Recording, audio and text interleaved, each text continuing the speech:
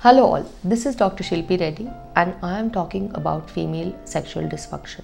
And one of the very important cause that I really wanted to talk, other than the hormonal causes, other than the phase of life causes, other than the issues that usually medically related like drugs and medical conditions that call female sexual dysfunction, there is a very important factor that I really wanted to discuss in detail and separately as a cause of female sexual dysfunction, which is or are the psychological and social causes. When it comes to psychological and social causes, untreated anxieties, untreated depressions are the major reasons behind female sexual dysfunction.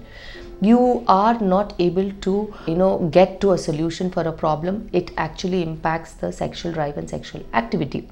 And whenever women go through long durations of stress and sexual abuse or worries because of pregnancy, because of childbirth, because of childcare, new mother responsibilities, and postpartum blues and all these things, these are one of the kind of a very strong psychological and psychosocial factors behind the female sexual dysfunction.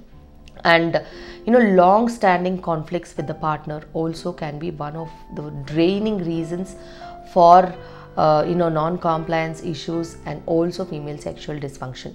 And a strained relationship can never lead to a very good healthy sexual relationship. It's like giving a blow to whatever that is already present as a withdrawal form to the sexual desire in women. It leads to a complex phenomena of female sexual dysfunction. And when there are difference of opinion, when there is a difference of thought, when there is a difference of thoughts between two people, again it leads to sexual dysfunctions, be it a dysfunction of arousal, be it a dysfunction of desire, or be it a dysfunction of orgasm. So any differences between the couples in terms of thoughts, in terms of process of thinking, in terms of combined giving solutions, all these things decrease the sexual responsiveness. Whenever there is decrease in sexual responsiveness, it is one of the very important factor and causes of female sexual dysfunction. It can be because of the cultural reasons, it can be because of religious reasons that the issues, they keep on penting up and building up, and that can be one of the causes of female sexual dysfunction. One of the major causes of female sexual dysfunction in the current scenario, which has impacted the psychosocial and the thought process of women, is about the body shaming issues. When it comes to image issues, women do think that if they are obese, if they are of the darker skin types, if they are not looking good, they always talk to themselves and they think that they are less desired for.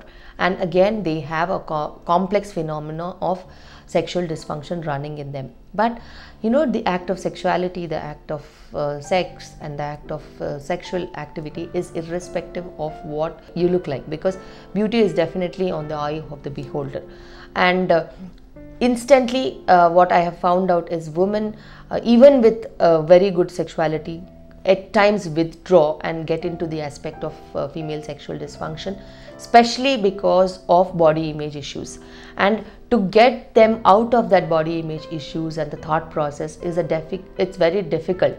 And whenever we deal with such difficulties, it is more of counseling process, it is more of orientation of their thoughts that is actually killing the aspect of their needs. And female sexual dysfunction is more deeper in such situations than actually what we think about.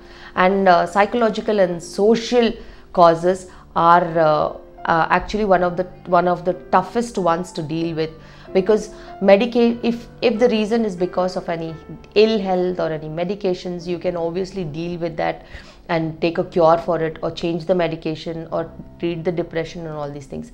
But for some reasons like psychological and social causes, definitely it is more than counseling that works rather than therapy.